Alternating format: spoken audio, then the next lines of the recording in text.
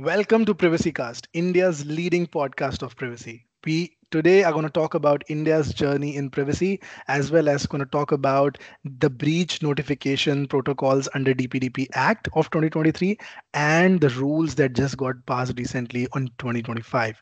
We have with us none other than Supratim Chakrabarti, India's leading privacy lawyer, has more than 16 years of experience, a fellow colleague in advisory board in DPO Club, has been doing implementing privacy across India as well as Middle East and US. So today we're going to talk about, without wasting any time, let's talk about the breach notifications under DPDPA. Can you provide us a brief on what has changed, what has stayed, and what are these breach notifications that are we talking about? Mr. Supratim, over to you. Thank you. Thank you so much, Akash. Very happy to be speaking with you all. So I think what is the further delineation that has happened on the breach reporting? It's like this. Of course, you'll have to go to the Data Protection Board. And we now know under the draft rules that you have to go two times, once immediately and once again within 72 hours. And give further details unless the Data Protection Board allows you to come a little later. Also, you have to go to the individuals and provide details relating to the breach where they're impacted, of course. Interestingly, one point, Akash, if you observed, the pointers that are mentioned in relation to 72 hours breach reporting, the last line item is the reporting that you have made to the individuals. So that effectively means that probably within 72 hours, they're expecting you to also go to the individuals and do a reporting. Very tricky situation because, in a breach situation, your first thought process would be to contain the breach. And here we would be running from pillar to post to go to the Data Protection Board once immediately, once within 72 hours, and before that to the individuals. And of course, we'll keep talking about other requirements like reporting to, say, CERT-in when there is a cyber incident, and if a sector regulator is involved to them as well. So a lot of effort once there is a breach, as well as earlier, as you mentioned, certain. So when there is a security breach, certain has always been at the top, helping industries, getting issues there registered, documented, so that see, what is the difference, right? So when you say certain reporting, sir, and then you compare a data protection board reporting, do you see there's a difference in terms of reporting and as well as the template or the features that have to get inside that, or do you think it's a similar version that will go? Right. So very good question, Akash. I think a little bit of demystifying before I get into the core answer. Firstly, certain reporting is required when there is a cyber incident. And of course, the penumbra is quite big and almost every cyber incident gets captured there.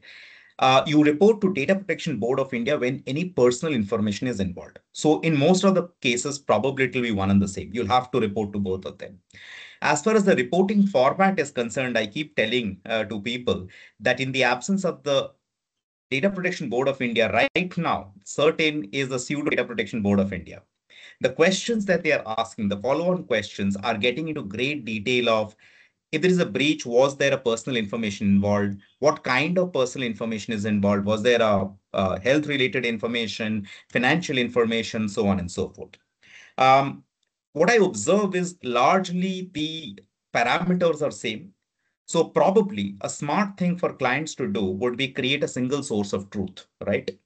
Where you call out that, okay, this is what has happened, this is what we have done, this is what maybe individuals are required to do, etc., and pick up from there in order to do the reporting. I'm just hoping that very soon, probably India should have a single portal where once any impacted entity reports, automatically at the back end, it can go to the relevant authorities, say to certain, to Data Protection Board, to the sector regulator, so on and so forth. How do you see a difference between, so we talked about certain, but we also have SEBI, we also have RBI, right? So if a entity is regulated, let's take an example of a bank, right? So everything comes to them, right? They're regulated by SEBI. If they're on the stock exchange, they're regulated by RBI. Then they are regulated by certain. Then they are regulated by Data Protection Board. So, like, don't you think that compliance? So I also recently heard that compliance burden is becoming a big thing for organizations, and obviously I'm not here to say that it's a wrong thing, right? I think today in today's world, compliance is the basis of working, right? We are enablers. If you do these things, then you can do these things, right? Then you can do business. So I think also moving out from that perspective, how do you see four breach reportings or five reportings altogether? And is there an idea or is there a solution that you would also want to suggest to the listeners? See, I think you pointed it correctly. Of course, the burden is increasing, and with the rules coming into effect in the form that we are observing right now, it could be two or three more things to do.